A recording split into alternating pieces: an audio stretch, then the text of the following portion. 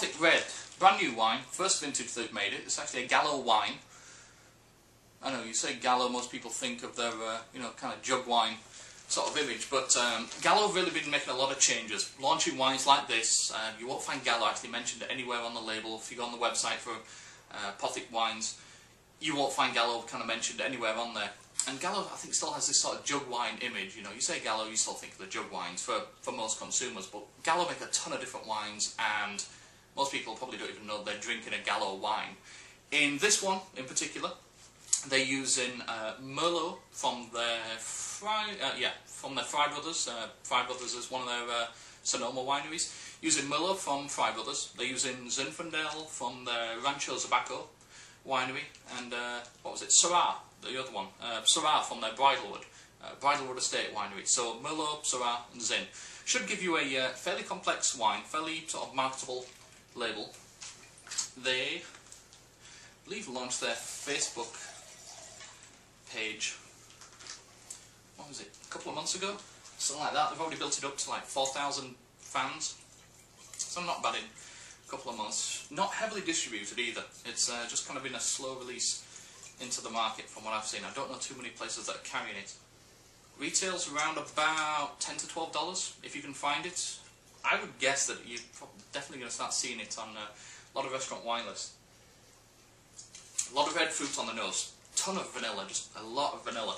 I think it alludes to complemented by hints of vanilla. I don't think hints at all. I think there's a ton of vanilla just on the nose. It's just like, yeah, so much vanilla. But yeah, very light, yeah, pretty light colour.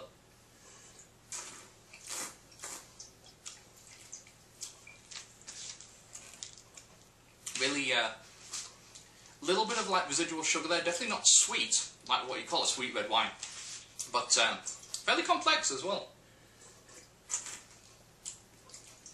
It's what I'd probably call a approachable style for maybe, I don't know, younger generation, the millennials or whatever, that are trying to get into wine.